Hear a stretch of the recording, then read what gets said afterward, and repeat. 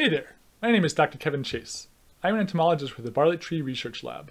Today, we are going to discuss and demonstrate how to construct a barrier for periodical cicadas. Before going any further, I first have to thank Eldon LeBron and Dr. Chris Riley for their help. Thanks a lot, guys.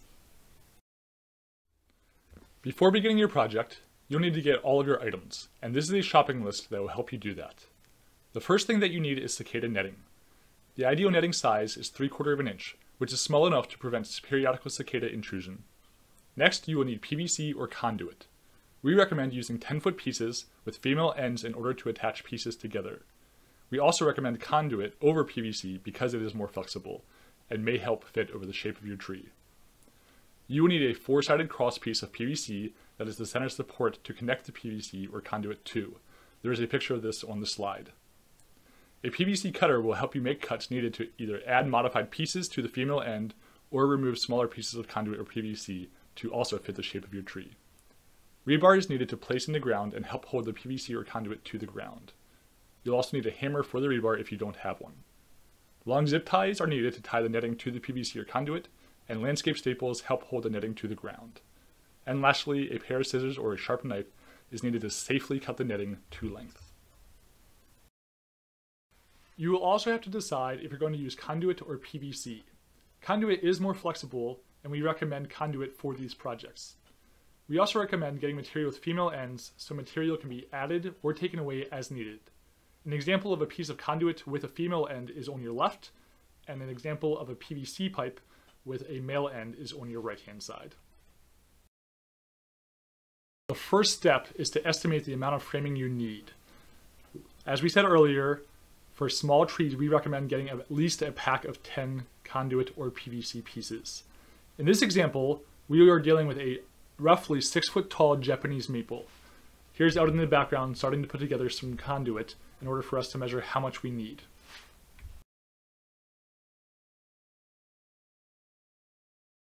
In this example, we determined that 4 pieces of 10-foot conduit would be sufficient in order to cover the tree without interfering with branches. We also constructed a hoop made of 3 pieces of 10-foot conduit in order to put around the cross. You'll see this again later. The next step is to determine the length of netting that you need to cut to go around the base of the tree. In the bottom right-hand corner of the picture, you will see a yellow bar. That is the distance that you need to cut. The next step is to make a safe cut down the center of the netting at the appropriate length measured from the last slide. You can use either a knife or a pair of scissors. After making your cut, slide the center cut to the base of the tree. Make sure no netting is tangled with any low-lying branches. Then flatten out the netting.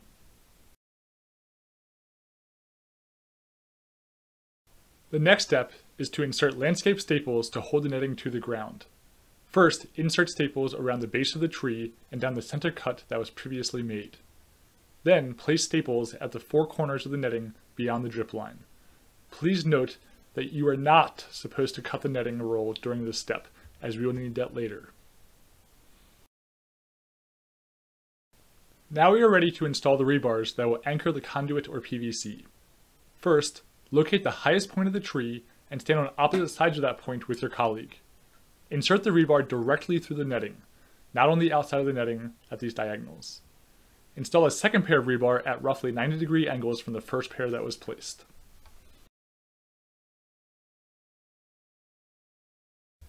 We are now ready to install the cross framing over the tree. With your colleague, lift the conduit or PVC over the tree and insert each end over the rebar one by one. If one side of the conduit or PVC is too long, use a pair of PVC cutters to remove a section of length. Or if you need to add length to one side, cut the appropriate length from an extra piece of conduit or PVC. Now you will place the pre-made hoops over the framing. For this tree, we used 3 10-foot sections of conduit. As in the step before, remove or add sections of conduit or PVC as needed. Use 2 overlapping zip ties to attach hoop to framing at the widest point of branch extension. We will now lift the netting over the frame.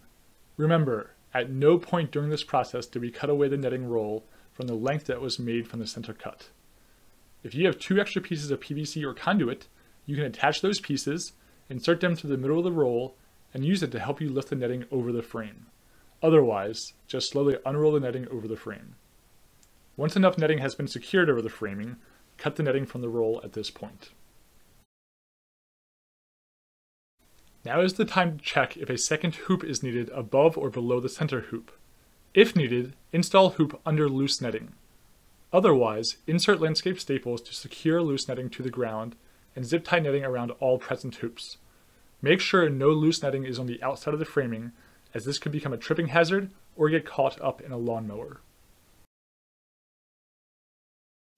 It is likely that one pass of the netting will not completely cover the framing. Therefore, run a second pass of netting over the areas not covered. Use landscape staples to attach netting to the ground and zip tie netting to the framing and other netting to close off any gaps. At this point, also remove any tag ends from the zip ties for a clean and polished look.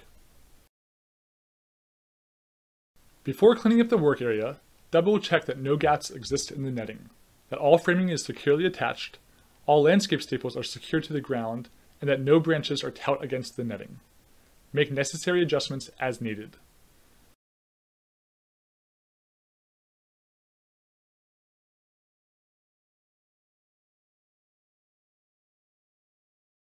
I hope this video has been informative and gives you the confidence to build your own cicada netting structure.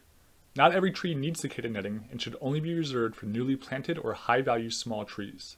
If damage does occur on your tree, we recommend waiting until autumn to prune out the damaged plant material and placing the plant on a soil care and fertilization program to help encourage new growth. If you would like more information about periodical cicadas, or any other tree-related concern, please contact your local Bartlett certified arborist. We have also written a technical report on brood-10 periodical cicadas, which is displayed on this slide, that can be found on the bartlett.com resource library, or you can just search Brood X Periodical Cicadas Technical Report in your favorite search engine. Thank you very much for your time, and best of luck out there.